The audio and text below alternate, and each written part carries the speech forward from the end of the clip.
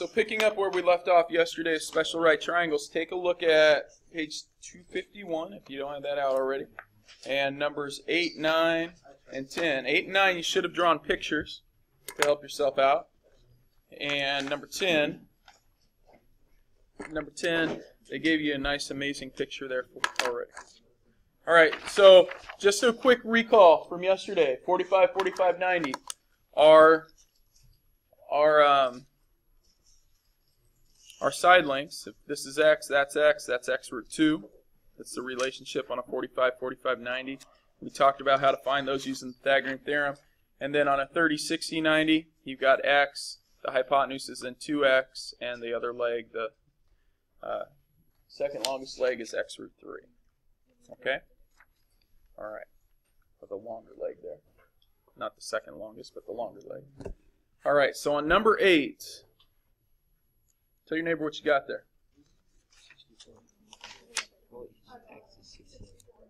Wait, hold on. But then that doesn't make any sense. Because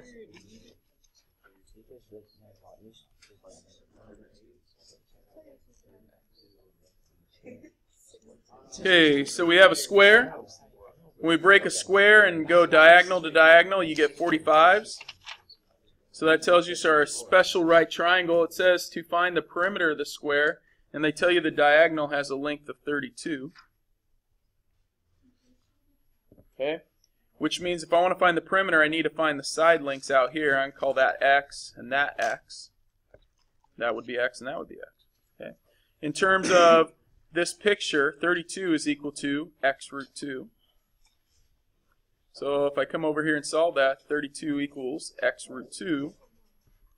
You have two different ways we talked about solving it yesterday. One way was just to square both sides to get rid of that radical. The other way is to divide by root 2, or excuse me, to divide both sides by root 2, which is what I'm going to do here. I get x is equal to 32 divided by root 2.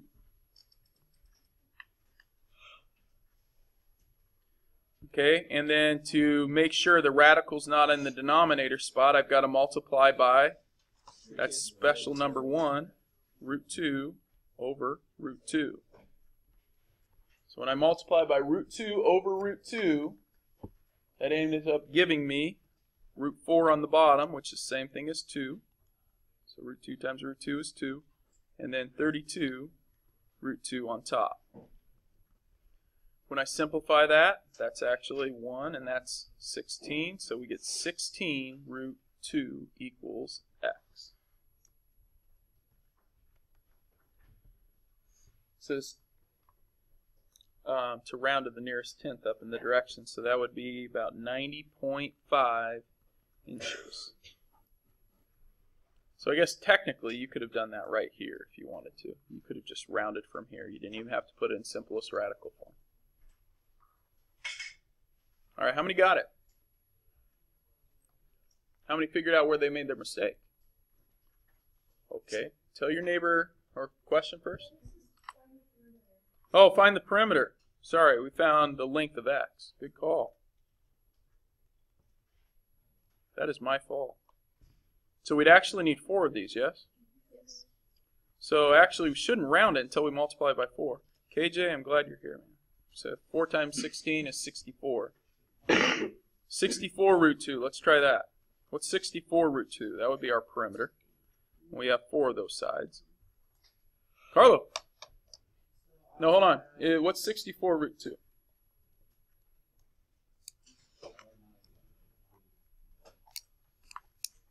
Is that 90.5? Yeah. 90.8. Okay. 90.8 inches. It's 90.5. It's 90.5. Oh, 90.5? Yeah. Okay. So this was the actual perimeter. It's just that's not that rounded side length. 90.5 inches. Thank you for pointing that out, KJ. All right, Carlo, what's your question? So if the 32 is x root 2, then to get x, we'll have to get rid of root 2, so we can't have just the. So if 32 is really just like the whole 16 root 2. Tell your neighbor where you made your mistake. I forgot. I forgot to find the perimeter. I just found a side length. Oh, sorry. Sorry. Didn't mean to take your name. I forgot to find the perimeter. Alright. Simplified. Sometimes fun to just simplify unnecessarily. Makes it simple. All right. Well, any questions? Number 9er. All right. Don't know how many are watching the NCAA tournament. Really, Gonzaga's the only team that's any good that's left in there. Not anyone else. They're like the worst team. What do you mean they're the worst team? They're actually not this worst. Nothing like that one team from the state below us. Oregon? Oh, is that who They're they gonna are? lose to Duke. The Ducks. Nothing against the Ducks, but then again, I can't talk much trash because neither of the Washington schools made it. So. Washington almost did. Wait, did they win their game last night? I don't know. Oh, they lost. I don't pay attention to the NIT. That's ridiculous. Stupid defense. All right. Yeah, if they knew how to play defense. Come on, Roma. Get them to play defense. They're a young team, but I was young. Our team was young this year, and we played defense. That's what I'm saying. We were younger. 8th grade team. Okay. An isosceles triangle with a base angle of 30 has an altitude of √3. There we got it. Isosceles mean that is congruent to that.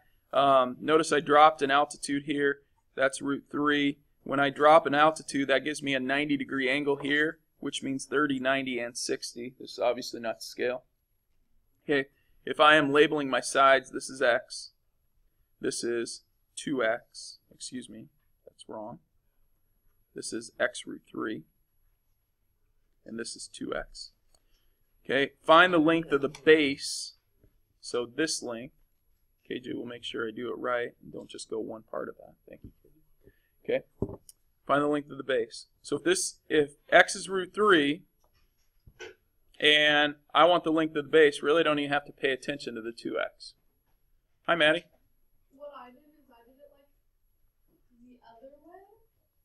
And how did you know that √3, like that length was x? Because I like put it on the side where like x √3 was.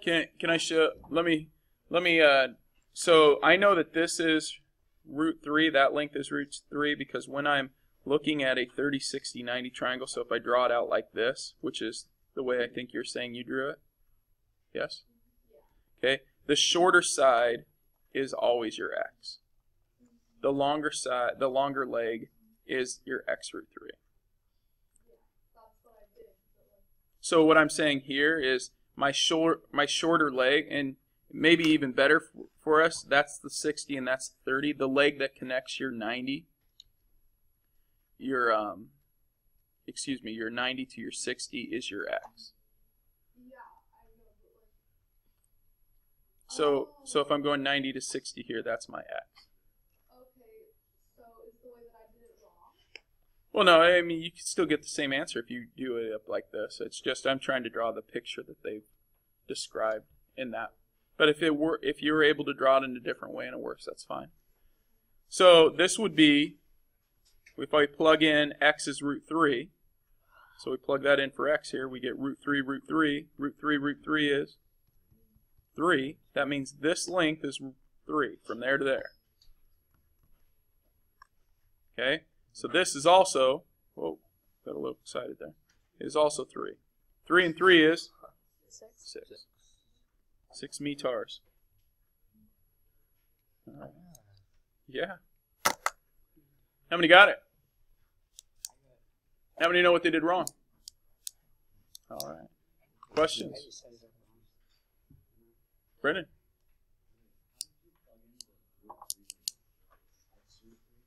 So I just put in where x is, I put in the √3. So the question is, how do I plug in the √3 for the x? So I just took this √3 and substituted it in right there. So I have √3, √3. Okay. All right. Last one, number 10. Find the area of triangle DEF There's a band back in the 80s called Def Leppard. Oh, I know that one. My dad listens to that. Your dad listens to it? Yep. Well done. You He like your always, dad for a reason. tries to annoy me. Yeah, that's good. Good to annoy your kids. Okay. Find the area of triangle DEF. Round your answer to the nearest tenth. All right. D to E to F to the nearest tenth. How do I find area? Area is equal to base times height times 1/2 or divided by 2. Very true. Okay? And so if I'm going through that, I need to know the base, and the height, where the two come together at the right angle there. Okay? So right now I know this is 7 root 3, and I know that's 14. That's about all I know. All right? Tell your neighbor how you solved it. Okay. Hey, just a quick hint. There are multiple ways to solve this, but to apply it to what we're doing, this is a 30, 60, 90 triangle if you focus in on the small triangle here. Okay? So if I use my cool highlighter,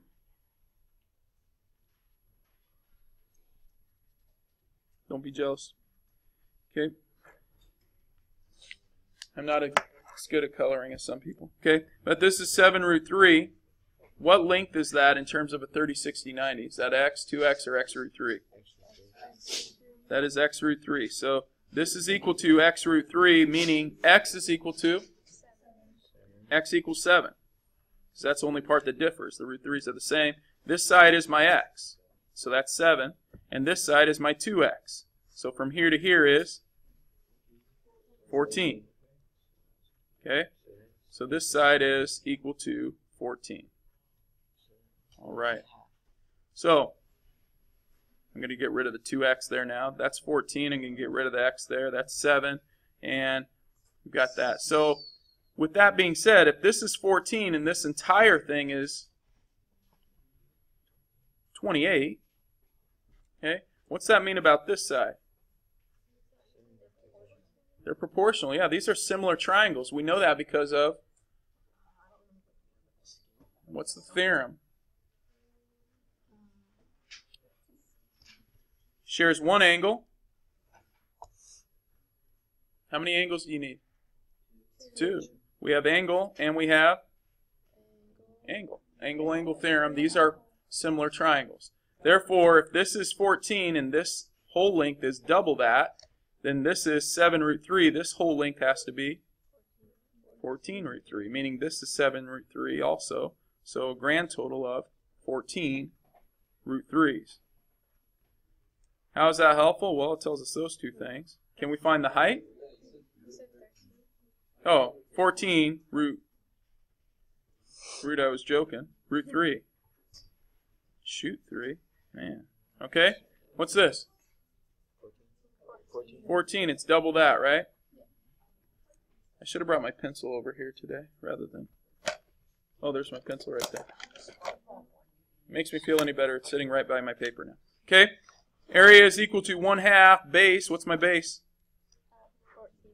14, not root 13. 14 root 3. I almost wrote root 13. Okay, and height is 14. Okay, 14 times 14. Everyone do that in your head? Yes, good. 196. Nice job. 196 root 3 times 1/2. What is it? No, half of 196? It is 98 root 3. 98 root 3 to the nearest tenth is 169.7 meters squared. All right, now I'll go back to Maddie's question. Maddie said, how did I get 14 for the height? Okay. It has a similarity ratio of 2, right? That to that is 2. So that to that is 2. So this to this also would have to be 2. So you just double that, 7, to get 14. All right.